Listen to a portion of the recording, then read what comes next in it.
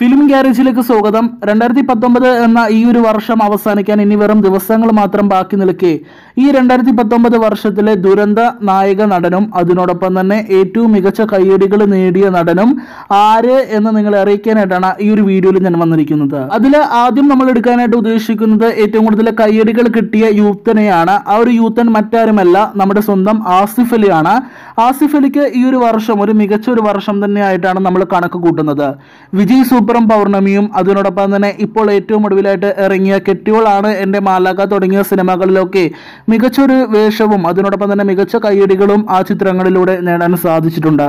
അതിനോടൊപ്പം തന്നെ വൈറസ് എന്ന സിനിമയിലെ ആ ഒരു കഥാപാത്രവും ഉയരെ എന്ന സിനിമയിലെ ഒരു മികച്ച ഒരു വില്ലൻ വേഷവും നമുക്ക് കാണാൻ സാധിച്ചു. മറ്റു ചിത്രങ്ങളൊക്കെ മാറ്റി വയ്ക്കുകയാണെങ്കിൽ, അതായത് മേരാ നാം ഷാജി, കക്ഷ്യ മണപിള്ള, ഇപ്പോൾ ഏറ്റവും ഒടുവിൽ ഇറങ്ങിയ അണ്ടർവേൾഡ് എന്നീ സിനിമകളൊക്കെ മാറ്റി നിർത്തുകയാണെങ്കിൽ ആസിഫ് അലിക്ക് ഒരു നല്ല വർഷം തന്നെയായിരുന്നു ഈ ഒരു 2019. ഏറ്റവും കൂടുതൽ കയ്യടികൾ കിട്ടിയ താരത്തിനെ നിങ്ങളിപ്പോൾ അറിഞ്ഞു കഴിഞ്ഞിരിക്കുകയാണ്. ഇനി ഈ 2019 വർഷത്തിലെ ദുരന്തം താരമായി മാറിയ നടനെയാണ് ഈ ഒരു വീഡിയോയിൽ പരിചയപ്പെടുത്തുന്നത്. മറ്റാരുമല്ല, ടൊവിനോ തോമസ് ആണ്. ഈ വർഷം അഭിനയിച്ച സിനിമകളിൽ നായക നടനായി എത്തിയ സിനിമകളിൽ എല്ലാ ചിത്രവും പരാജയപ്പെട്ടത്. നായക നടനായി എത്തിയ and the Oscar goes to എന്ന സിനിമയിലെ അഭിനയം വളരെ മികച്ചതായിരുന്നു എന്ന് ഈ ഒരു സന്ദർഭത്തിൽ ഞാൻ പ്രത്യേകിച്ച് എടുത്തു പറയുന്നു.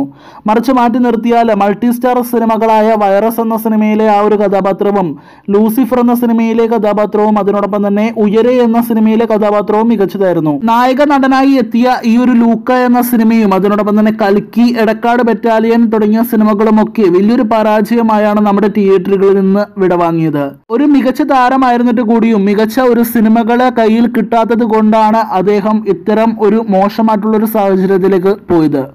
അടുത്ത വർഷം അദ്ദേഹം ഇതിനേക്കാൾ നല്ല ശക്തമായ രീതിയിൽ തിരിച്ചു വരുമെന്ന് തന്നെ പ്രതീക്ഷിക്കുന്നു. കുറുപ്പ് എന്ന സിനിമയിലെ ചാക്കോയിലൂടെയും അതിനോടൊപ്പം തന്നെ മിന്നൽ മുരളിയിലൂടെയും തിരിച്ചു വരട്ടെ. ഈ ഒരു വീഡിയോയിലുള്ള നിങ്ങളുടെ അഭിപ്രായം എന്ത്? തീർച്ചയായിട്ടും താഴെ കമന്റായി രേഖപ്പെടുത്തുക. ഒപ്പം തന്നെ ചാനൽ ഇഷ്ടപ്പെട്ടെങ്കിൽ സബ്സ്ക്രൈബ് ചെയ്യുക.